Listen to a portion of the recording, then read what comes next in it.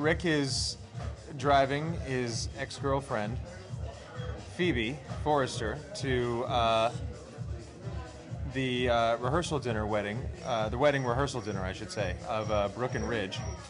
And let's just say that Phoebe gets a little mad at him in the car and absolutely freaks out on him, jumps on top of him, and starts clawing his face, as you see right here.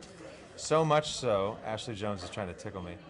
And it's not working. Yes, it is. His concentration is insane. Well, I have a brush in my eyeball, so I'm trying to not move. Anyway, so she claws my face. I lose control of the car at speed and fly off Mulholland Drive down the, careen down into the ravine. And it is a fatal car accident, unfortunately. I survive. The other party does not. But that's what we're doing right now, is we are creating the accident trauma. Because even though I was wearing a seatbelt, and it's kind of a PSA, because I was wearing a seatbelt, she wasn't. So I live, she dies. But even with a seatbelt, as you can see, Head one hair. forehead flew up into the windshield.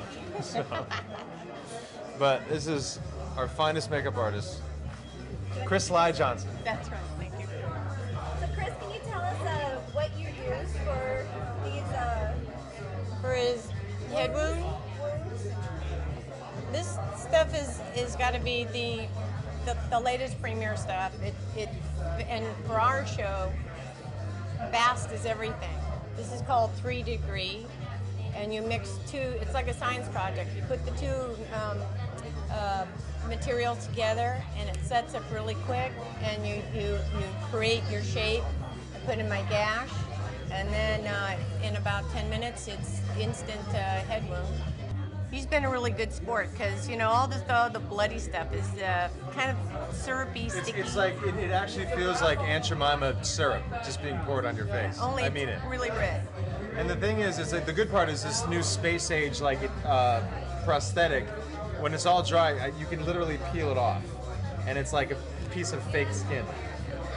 You're like, so. From what kind of wounds and different kind of special effects makeup have you done? From head gashes to... Head gashes, giant broken bones, gash wound on Ian Buchanan's leg. I have to say, your best one I ever saw was Katie's scar, her heart surgery scar down in the middle of her chest. That was unbelievable. Did you use the same stuff? Yes. Yeah. And then I use carpet staples to She had create... staples down her chest. It was her. unbelievable. Yeah, she had a heart transplant, It was a miracle. That looked crazy. When she opened her shirt, everyone was like, oh. Yeah. It was pretty graphic. Toes were like curling in the shoes. Yeah. And there you have it. Yeah. So we're going to be shooting these scenes in about an hour or something right out there.